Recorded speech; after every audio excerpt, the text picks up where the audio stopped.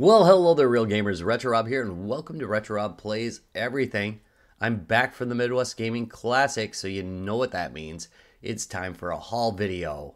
Overall, prices held pretty steady this year. I thought software, by software I just mean game prices, were a little bit lower this year than they have been in previous. They were comparable to eBay prices pretty much across the board, except on really high-end stuff. Like really high-end collector stuff seemed to be quite a bit higher, but if you're just looking for something standard, it really wasn't too bad. The other thing was that hardware prices seemed to be up quite a bit from previous years. That's just me looking around for stuff that I'm looking for, so I don't know what your experience is. Feel free to tell me down below, but I definitely picked up more this year than I did last year. Last year was almost a mini haul. Anyway, let's get going with what I got. And here we have Drunk Imposters. And this is by Second Layer Productions, LLC. And they stopped by the room because they felt that maybe a group called Guys, Games, and Beer might like a card game called Drunk Imposters. But anyway, this is kind of interesting because it combines with other games. It's the cards that changed everything. We've raised the bar and made the new standard for party games. Combines with any game. Hilarious and raunchy, yet you can still show your face the next day. Changes players that aren't good at games into a force to be reckoned with. Ruins that person's night that usually wins at everything. Yay, I'm going after Larry. Anyway, looks pretty darn interesting. No, I didn't get the Final Fantasy DS, the Midwest Gaming Classic. I did, however, get this. If you've been at the Midwest Gaming Classic, you probably heard Brian's music either in the G2B room or on the big stage as well. He does a bunch of covers of the Final Fantasy music and other video game music, of course. He's well known for that. He's also well known for being the guitarist for Lords of the Trident. Just an amazingly great guy. And yeah, see, I'm the love of his life. I just thought you should know that. And here we have Karurin Paradise, which I got for $5. Who says there's never a deal at cons anymore?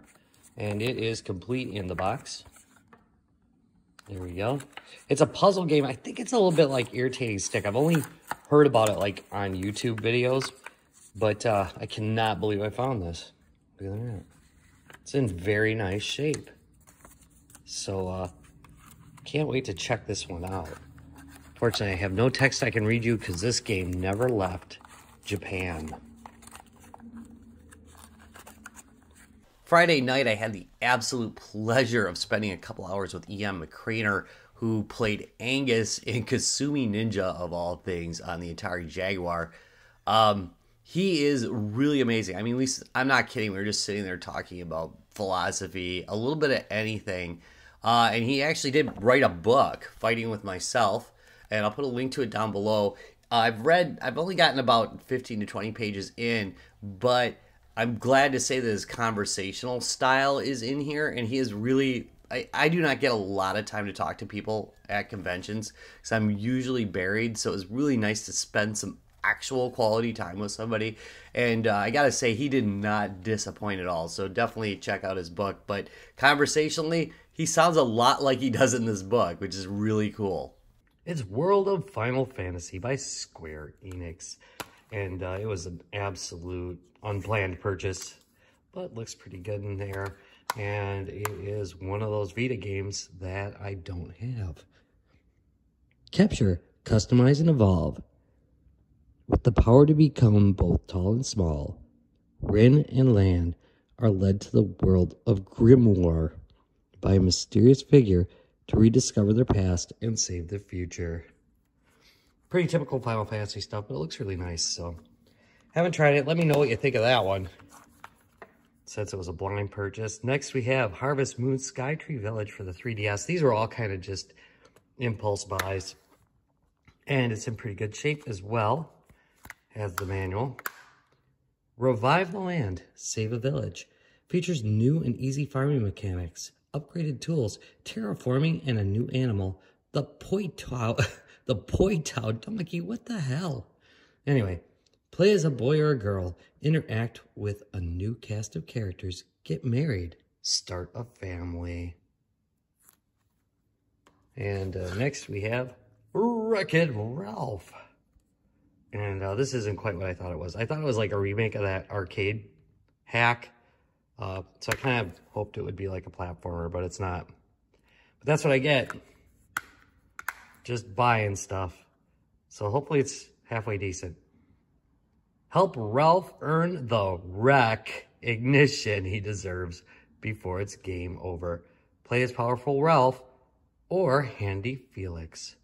Venture through exciting worlds inspired by the film. I do. It's a good dad joke. Nice job. All right. Next, this is another impulse buy, but it's not one that came without precedent because I've wanted one of these for the longest time.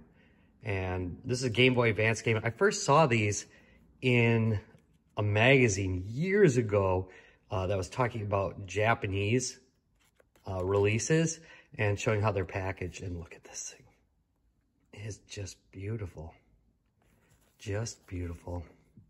I might open it up and play it one of these days, but I just like the packaging so much. But anyway, it is Super Star Soldier, or Star Soldier. And unfortunately, it's, you know, all Japanese. So I can't read it to you. But yeah, this is nice. I really like this. Next, is this going to fit? Yes, it is. Retroware, Love 3. I covered Love, the original one, on this channel very, very early in its existence. And I plan to do this one. I'll probably cover this particular release because it's pretty interesting. 25 levels of precision platforming, and this is a pure platformer. Control 5-8 as you make your way across challenging levels filled with deadly obstacles, using only your wits and your checkpoints to survive. And it includes every level from Love, Love Remastered, Love 2, Kuso, and the original 2007 version. I believe I played all of them. So not bad. Look at that packaging. Beautiful. All right. This is not the last thing on the Atari front. But Frogger 2-3 Deep. Been trying to get this for years. The price wasn't too outrageous. I talked him down a little bit. So I picked it up. If you're thinking this might be on Atari soon, you're guessing right. Oh, one other thing.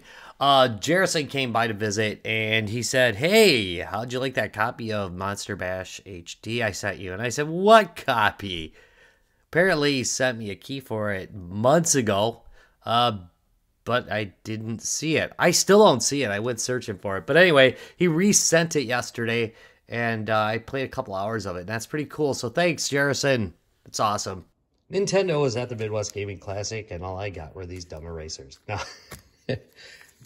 They were giving away free stuff, so I grabbed it. Got this kind of cool Switch bag. Also got these patches. And it's right, a character eraser set. I actually thought that these were like stick covers at first. And grabbed them right away, and I'm like, oh man, they're erasers. And then there's some Mario cards. I do not know if these are NFC. I've been asked that a couple times. So sorry. If you've got yours opened yet and you know, let me know in the comments down below.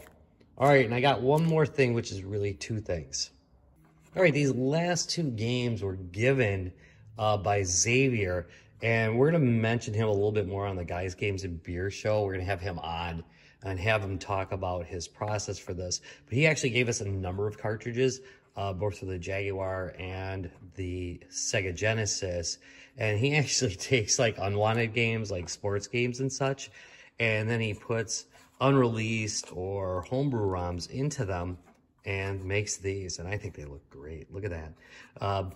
These games actually got a lot of play at the Midwest Gaming Classic as well. So I'm going to put them back in the kit. So if you're like at any of our future shows, these games will be there so you can check them out. Also, I'll probably do a gameplay on these because darn interesting stuff, right? And hopefully once I get him on the Guys, Games, and Beer show, I will get a decent link for him because we've got almost nothing on him. But at least we got some contact information so we can get to him. So it'll happen. Hang in there.